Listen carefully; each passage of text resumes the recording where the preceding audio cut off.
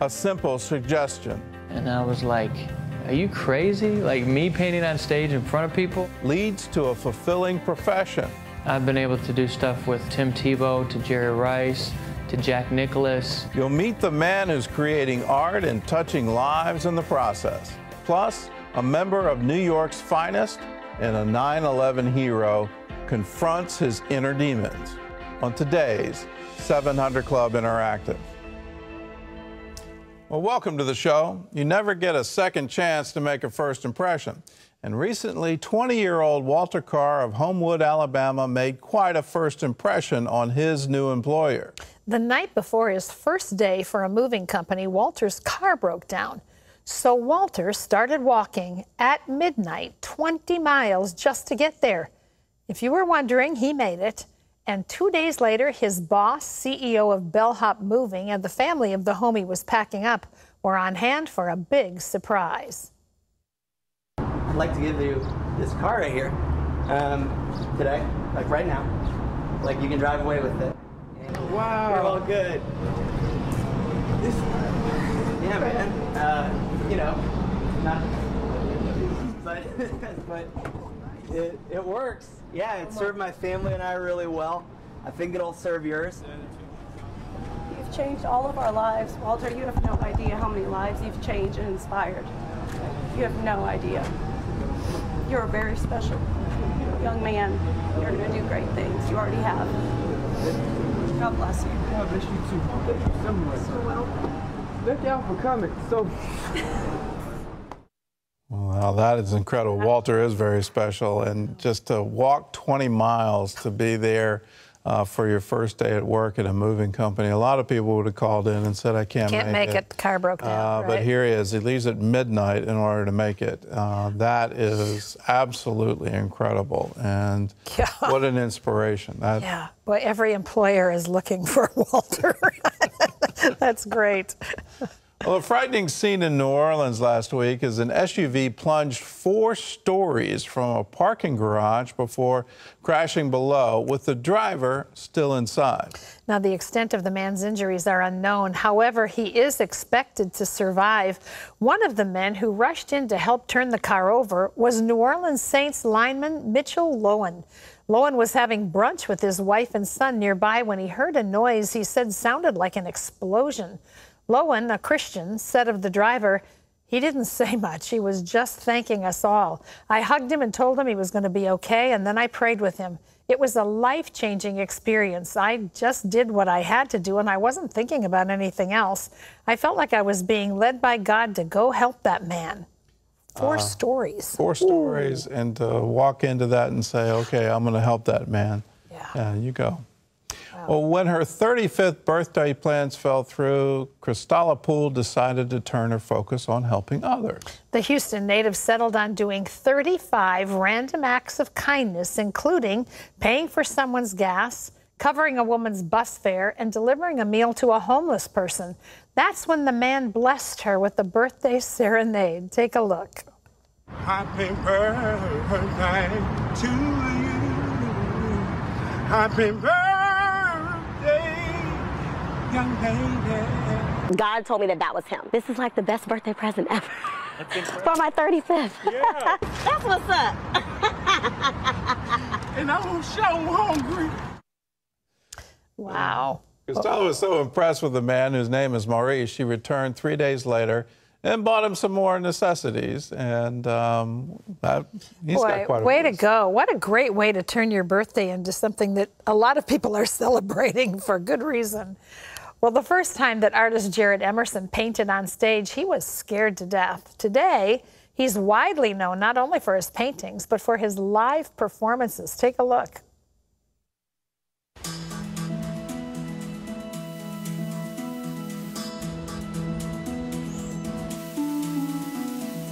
Tucked alongside the Reedy River in downtown Greenville, South Carolina, are the popular Art Crossing galleries. There you'll find Jared Emerson, an artist who not only paints works of art, he performs them.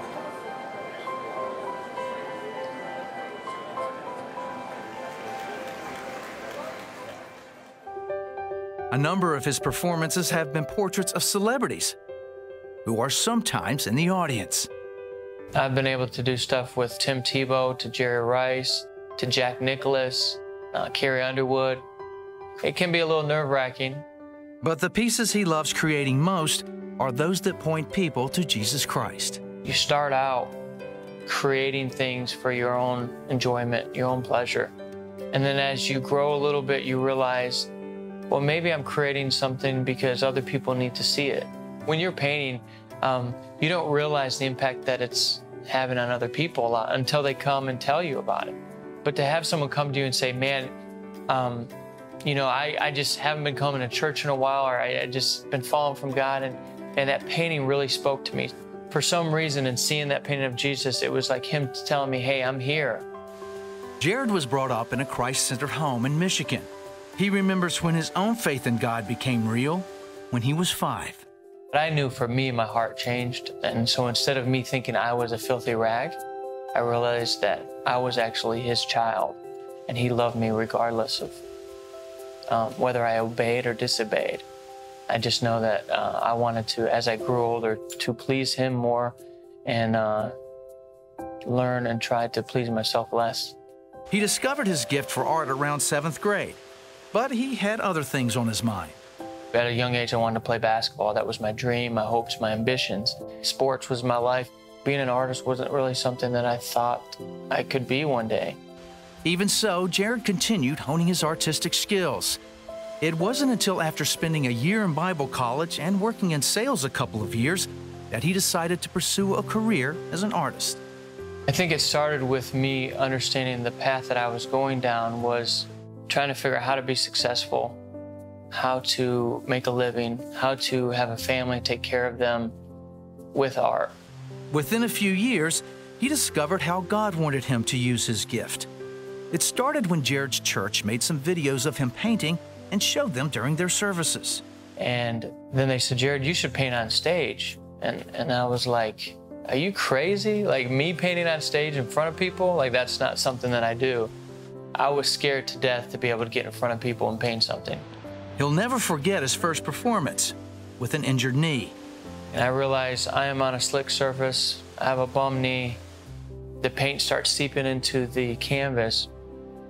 And so my first thought is selfishly, hey, what am I doing up here? I'm gonna come up here, throw some paint, fall down, and what's the purpose of that? And then my next thought was, God, I need your help. Despite his fears, it was a big hit. For me, it was the Holy Spirit just hit me and said, Jared, listen, if I can allow you to do something when you're broken, literally, and not 100%, look at the possibilities when you are 100% and the opportunities that I'll be able to give you to not only just get out there and throw paint, but bring honor and glory to my name. And it wasn't until I think I realized to let go and not have total control and let God take control that I changed my path. And that kind of brought me down to doing like the speed painting, the live performance art, where it became a ministry. Requests for Jared's performances started coming in from all directions, allowing him to open his Greenville studio in 2006. Now he works at conferences, cruises, and gatherings of all kinds, doing what he loves and sharing his faith. And I never could really imagine or dream that I'd be doing the things that I'm doing today if it wasn't for that decision of, God, I need you to take over and take control of my life versus me trying to do it. So for me, it always comes back full circle. Jared, where is your heart today? How focused are you on my son? And not just creating art, but hopefully touching lives in the process. I know I can't touch a life, but I know God can touch a life. And if it's through art, then how cool is that? Wow. That is incredible. It takes me back to kindergarten when I used to do finger painting. I haven't done that in a long time. I bet yours wasn't like Jared's. No. you were right in that bet. Wow. Well, I mean, I'm watching. I was having trouble staying within the line. Yeah. He didn't stay in the lines either. He makes his own lines. Yeah. But how amazing. I watched him spray all of that up there, throw it all up there, and you wonder, how does he see that? He sees the finished product before it's even on the canvas. Amazing. What a gift. Well, up next, she was raised by a drug-dealing mother in a Nairobi slum. Find out how that all changed with a little help from CBN. Don't go away.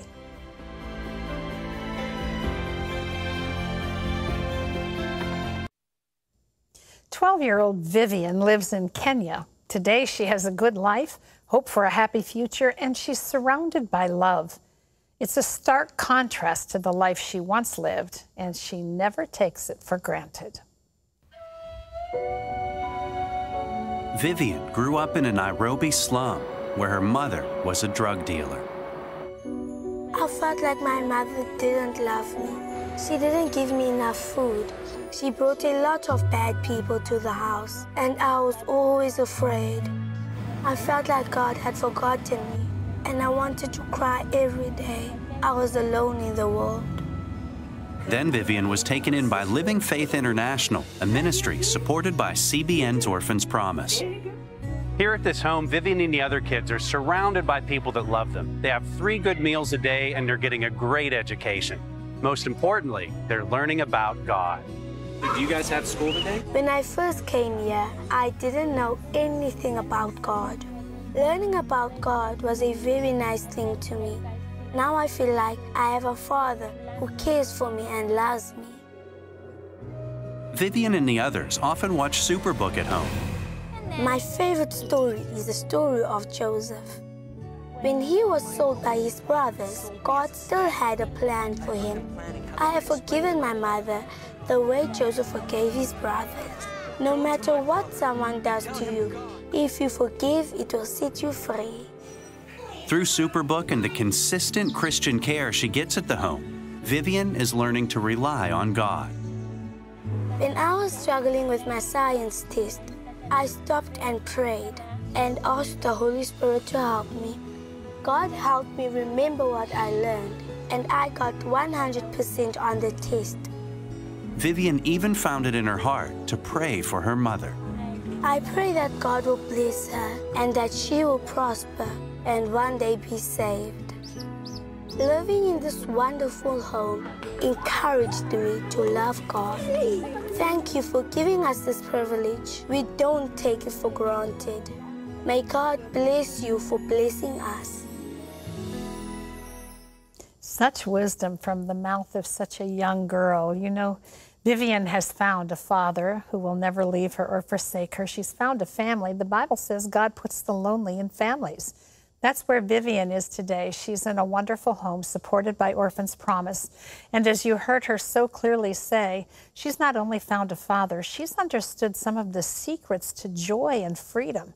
She's learned to forgive what's been done to her wrongly, and by that has been set free. This little girl is going somewhere, and you've helped to make that possible. I just want to say thank you. Orphans Promise is CBN's outreach to vulnerable and orphan children around the world, and you really are making a difference. So we say thank you.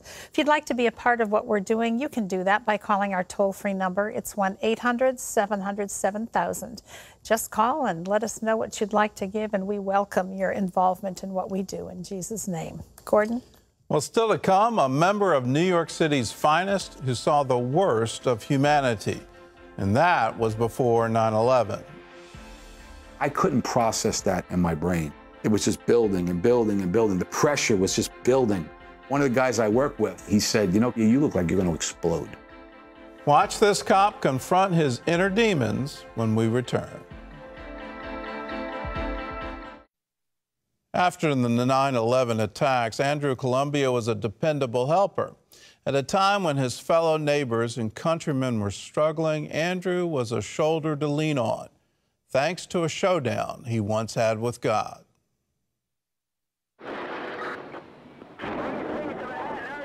I went down there the day after the attacks took place. I was on the task force with other pastors and ministers.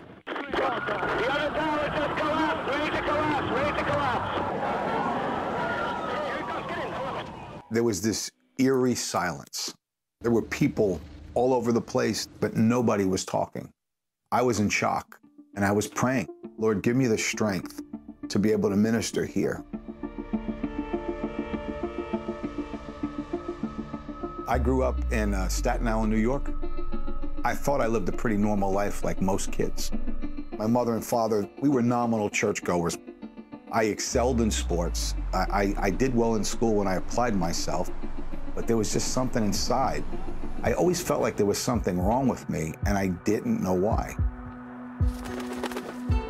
I didn't handle rejection well. If somebody didn't like me, it really bothered me. I would say, what's wrong with me? Why do I feel afraid? Why do I feel insecure? When you're feeling insecure, it's hard to think you're worthy of anything. Was I worthy of love? I don't know. That kind of festered over the years. And then as I got older and went into my teen years, that's where the anger started coming in. There were times where I'd wake up in the middle of the night and I'd be literally shaking. I knew in my heart that there was something deep that wasn't right. I was afraid to deal with it. January 20th of 1987, 21 years old, I was a macho guy. I didn't look afraid. I didn't look insecure. And I think I had most people fooled. Then I become a cop. Now I have a platform to be aggressive. Now I have an outlet for anger. I would not take crap from nobody. If you were gonna say something to me that I didn't like, I was gonna give it back to you. And I don't care if you were a sergeant or a captain or whoever. This one sergeant in particular, he goes, Columbia, I'm sending you to the Fighting Ninth. And I said, the Fighting Ninth, where's that? He goes, that's the Lower East Side of Manhattan, just where you belong. Well, the Lower East Side, from mid to late 80s into the 90s, was one of the roughest areas in New York City. It was the drug capital of the country. And the symbol for the precinct was an outhouse. It was a precinct where you got your hands dirty. There probably wasn't a week that went by that I wasn't breaking up a fight, dealing with an emotionally disturbed person, someone who's whacked out on drugs or just crazy. I saw situations where little children were raped. 3-year-olds, bleeding, crying. I couldn't process that in my brain. When I saw a child being hurt, I wanted vengeance. It would infuriate me. If a woman was beat up by her boyfriend, he was gonna pay. I'm seeing this stuff every day, trying to be a father and a husband and raise a family. I got the pressure of the job. It was just building and building and building. The pressure was just building.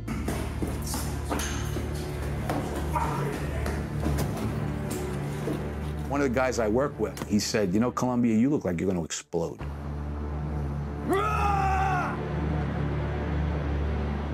Now it's like, okay, you're found out. You can't hide it anymore. That night, I decided to have a showdown with God. I went up to that roof that night, and I began to curse at God and scream at God. Everything that was in me, all that emotion, all that anger, all that frustration, I just had to let it out. And I took my gun out and I waved it in the air and I said, God, if you're real and you're there, what's stopping me from blowing my brains out right now? I want to know what's wrong with me. What is wrong with me? I want to know now.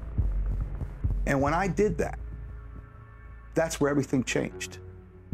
Words came out of my mouth. You were molested as a child. And I said, God, if that's real, I want another sign. And the words came out of my mouth again. You were molested as a child.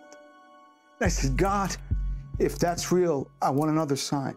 And the third time, I felt this presence that I never felt before.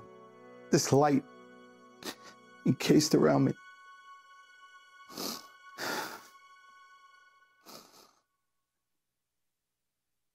I just felt love.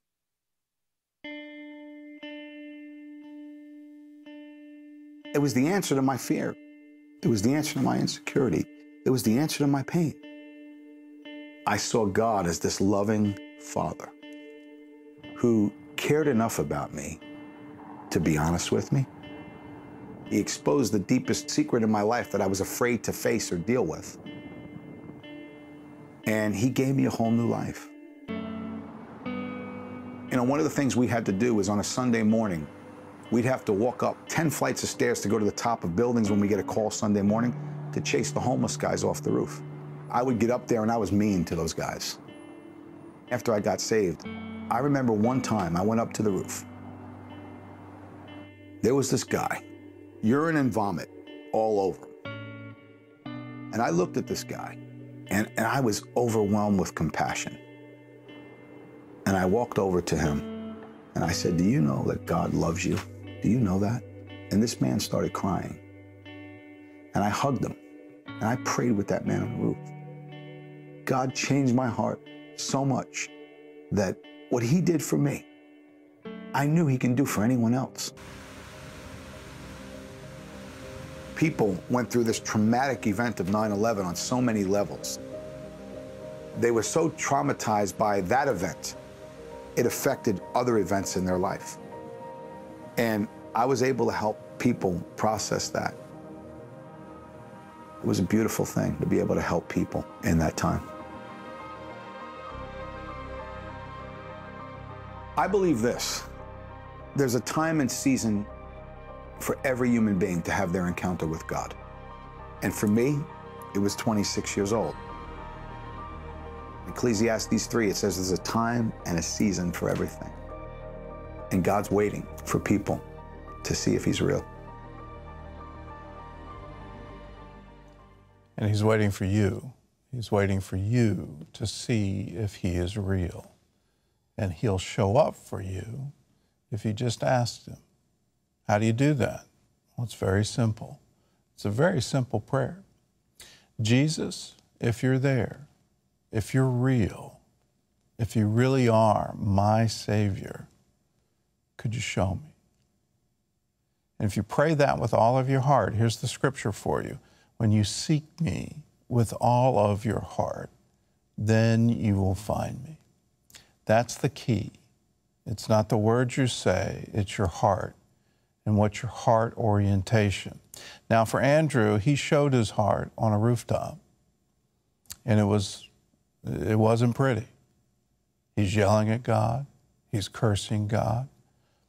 Well, why is this way? You've got me in the worst precinct in New York City. I'm seeing the worst of humanity. I'm seeing things that I can't explain, I can't justify. All it does in me is trigger anger. I want to get back. I want revenge. I want to do things to people. What was that all about? Well, God showed up for him. In the middle of all his cursing, God showed up for him. Not just once, not just twice, but 3 times. And he showed Andrew that he's real.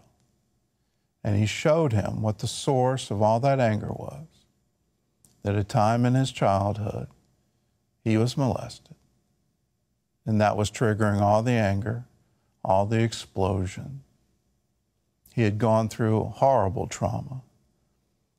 But the wonderful thing is, God showed up in love to say, I can take all of that. I can make you new. I can change you from your innermost being. The anger you used to feel, the revenge you used to feel, the striking out you used to do, all of that, I can change all of it. To, well, you will see someone. You'll see somebody in his own vomit, his own excrement, his own pit, on a rooftop, and you'll be able to reach out to them and say, God loves you, and give them a hug. If you want this change, right now with me, let's say that same prayer and let Jesus show up for you. Pray with me.